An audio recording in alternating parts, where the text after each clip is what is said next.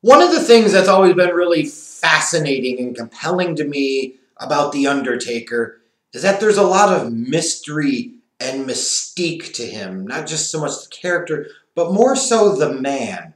What really makes him tick? What is he all about? This is a guy over the years that very closely guarded and protected his character. And even as he made some character changes and got out there and did more interviews, by and large, you didn't really know nearly as much about him as you did certainly other big names and other major stars within professional wrestling, and especially the WWF/WWE. So I know for me, even though it took me a little while to get there, I was really, really looking forward to checking out that 5-part Undertaker Last Ride documentary series on the WWE Network. I absolutely was. As now you're telling me I've got a chance to find out a lot more about the man and his story and what drives him and what he's been going through from a physical standpoint, from a mental, psychological, emotional standpoint. Like, you could sign me up for that. And I'm really, really glad that this 30 days of Take a video series that I'm doing spawned me to force me to watch that. And I'm kind of ashamed of myself that it took me so long to do so. Now, admittedly, as I was getting ready to start watching it, I was worried that this was going to be kind of what I view as the typical kind of WWE puff piece and, all of that. And it didn't necessarily, feel like truly hard-hitting in every single way, shape, or form, but shit got real in a lot of cases, and it was just fascinating to me, and I truly, truly enjoyed it. And, if you're a wrestling fan, you have not checked it out yet, I certainly do recommend it, that's for sure. Like, one thing I was worried about when I was hearing about The Last Ride is, what was the scope of the documentary going to be? And you see this a lot of time with Hollywood movies, especially when you talk about period pieces, historical fiction, or based on true stories, and you see biopics. Sometimes the scope gets too large, where they'll try to cover somebody's entire life or their entire career, whereas you find that it's better served if you focus on a smaller block of time. And for what we got here, this is in all reality about a 3-year block of time. Still a lot that can happen within that time, still a lot of story to tell, but breaking it out over 5 parts, like, one impression that I got from this was that you weren't trying to rush through and you weren't missing a lot of the key pieces, like you were interweaving some elements of history, but you were talking about the reality at that time, also a very introspective piece, looking ahead to the future as well and what could be heading down the pipe. I appreciate the whole concept here of the Last Ride documentary and the fact that it was really, really confined into a couple of years, because it really got you to hone in on certain key specific elements. Like, when you look at each of the 5 parts, like the part with Roman Reigns, like, and it's even when you go back and you think about WrestleMania, what was it, 33 in 2017, like, you could tell that Taker just wasn't right physically. And it's not surprising as you see the documentary and you start watching where he's talking about it and he's saying, yeah, I shouldn't have been in the ring. Well, believe me, sir, we watched the match. We would all certainly agree with that, which is, reality. It was kind of heartbreaking too back then. But at the time, I was thinking like, hey, this was the perfect send-off for The Undertaker, because while it's not the masterpiece you might have envisioned that you wanted, it was the necessary and right story to tell, that Father Time is undefeated. Father Time catches up with everybody. And it might not be the way you wanted to go out or envisioned going out, but there's a risk of staying in too long. And there was a lot to me that said, that should have been Taker's last match at WrestleMania, or in general, was when Roman beat him. But obviously that didn't happen. And I really like how they played out throughout the course of the entire documentary, talking about, Undertaker and his love and his passion for the WWE, for professional wrestling, for the art form, for his character, and how it's not such an easy decision. And talking about the outside influences, saying that it's time, Father Time is undefeated, it catches up to us all. You've done so much, why do you need to keep doing it?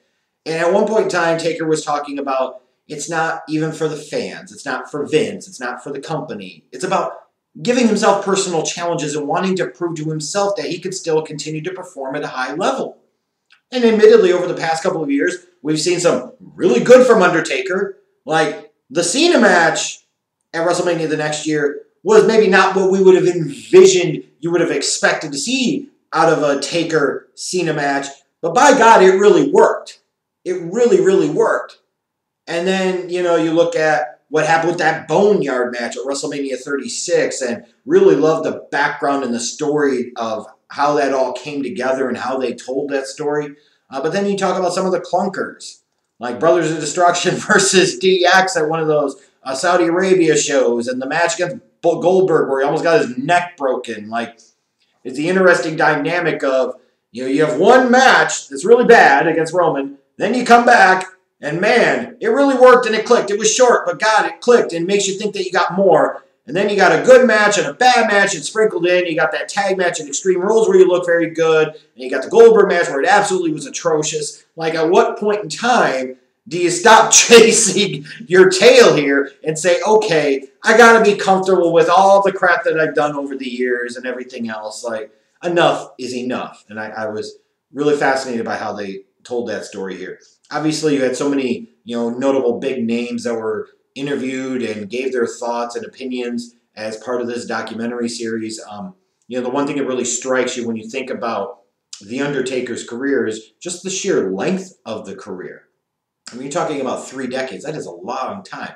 That is a lot of people that he's worked with over the years, a lot of rivalries to go through. And, what's also fascinating to me is just when you look at it, it strikes you like how many people he impacted, how many people he helped make their careers, how many people he helped establish, how many people he helped get to that next level.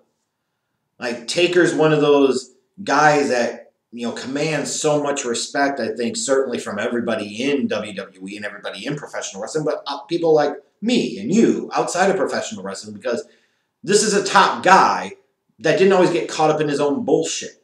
This is a top guy that would put the business ahead of himself. He would do business, and he would help others and understand that everybody's in this fight together, and when I make them, it means they make more money, which can mean that I make more money, and other people can make more money. Like, how is that possibly a bad thing?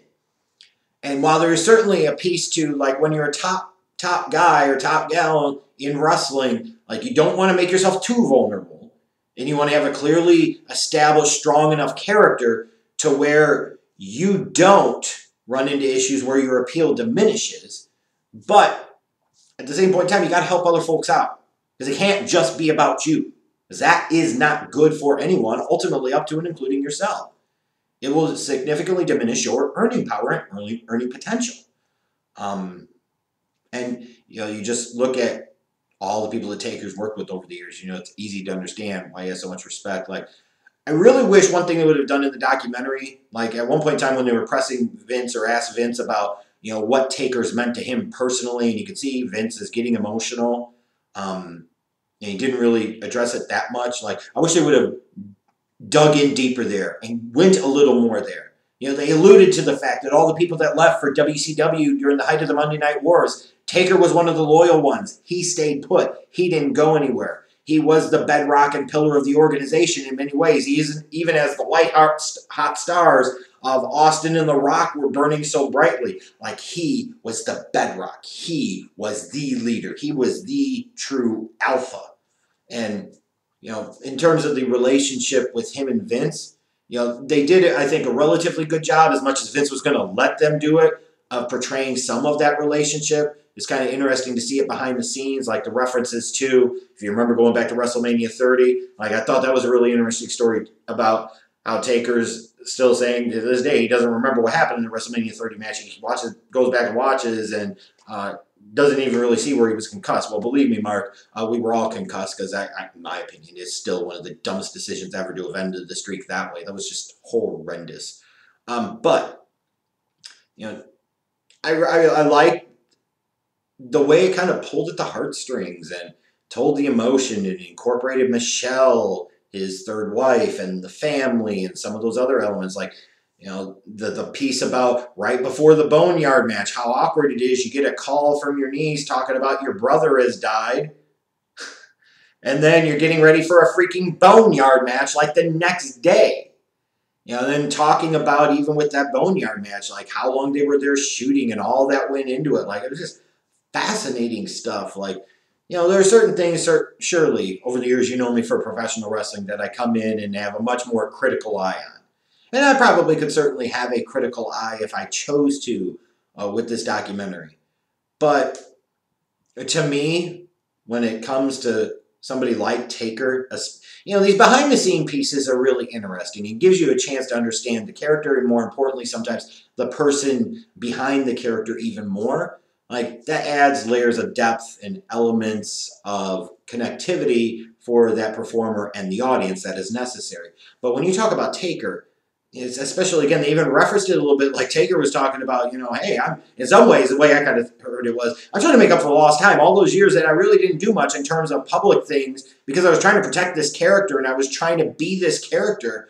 I didn't make all these appearances. I didn't get all of this extra outside money and extra outside revenue and exposure and opportunities. And by the way, he's completely and totally correct. It's yet another thing that I truly respect about the performer, the character, and the man is that he probably forfeited millions of dollars over the course of the past 3 decades because he was so committed to the character. Like, you just don't get that as much in wrestling anymore. And it just, this whole 5-part series just really, you know, played on my wrestling fan emotions a lot. I enjoyed it tremendously. You know, sometimes when you're talking about like these biopics or these documentaries that are split up into episodes here, you know, I sometimes like to break them up a little bit and watch and then sometimes rewatch a part before I move on to the next one. But then there are those that if you put it in front of me, I'm just going to want to watch it in one continuous stream and then probably go back and watch it again. And that's what happened with me. I watched it not once, but once I finished watching it, it took about an hour or so, and then I went back and watched it again. Like, this in some ways had some Last Dance documentary type of vibes to me. You know, as I talked about before, you know, when it comes to Taker, he's one of my all-time favorites, and he is beyond question the wrestler that I respect the most in the history of the business and in the history of my time, 30-plus years of being a wrestling fan. So I enjoyed this documentary tremendously. Was it perfect? Surely not. It certainly have some WWE spin to it, as you would expect, yes, but it wasn't grotesque, and it wasn't anything that was overly done. And it was, again, focusing on a small period of time, you know, from 2017 to really WrestleMania 36 and the immediate aftermath. Like, so in that smaller frame of time, like seeing the backstage interactions that he has with others, how people just naturally gravitate to him, you know, some of the fun things, like the story about Mark Henry talking about he takes the kids out for ice cream and they live in the same town. Like, that's the type of stuff you may or may not have known. But those are interesting factoids. You know, those are fascinating things to me to learn about individuals and people. Helps humanize them a little bit. And, you know, as Taker's gotten longer in the tooth in his career, and we don't know what happens next, whether he has 1 match left, no matches left, 5 matches left, God only knows with him. You know, it's nice to get more of that human element from him, that is for sure. So I certainly highly recommend you go and watch this Last Ride documentary if you haven't already. If you're a big-time Taker fan and you haven't, then you're doing yourself a disservice. If you're just a WWE fan in general, you need to go watch this. And if you're just a wrestling fan in general, but not a WWE fan, you should still go watch this. Because I think everybody can find this to be an interesting, compelling watch for the about 3 hours or so that it is. Just like I hope that you all find this 30 Days of Undertaker video series to be an interesting and compelling watch. This is now day 3. I'm 3 for 3 so far. I'm living up to my commitments, by God. I'll be back again on Wednesday, November 4th to upload the next video in the series. Make sure you smash that subscribe button and come back and check out all these videos celebrating the 30-year legacy of The Undertaker in WWE and doing it all month long in style.